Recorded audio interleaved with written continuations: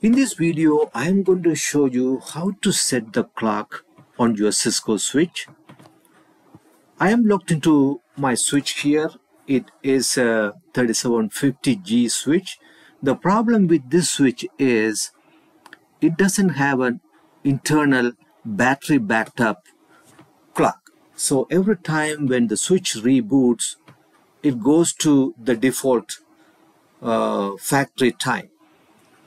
The best way to overcome this problem is you should have an NTP server configured on the switch, so every time it reboots, it goes out to the NTP server and sync the time with it.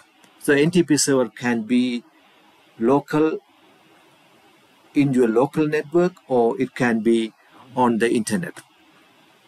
But here I don't have both of them, so I'm going to set this time manually just to show you how to set the time manually on a standalone switch. So let's look at here, show clocks, show clock.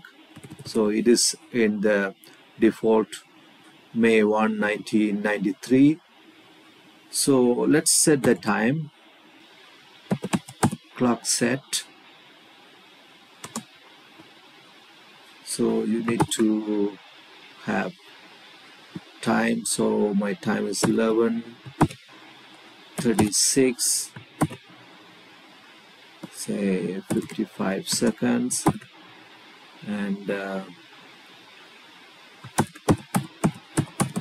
November 13th, 2021.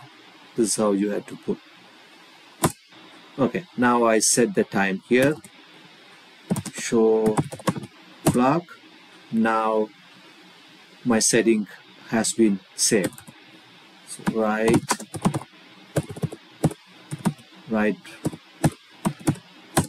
ma'am. So I'm saving this config now. So this is the way you set the clock in most of the versions, even the latest versions of Cisco Switch.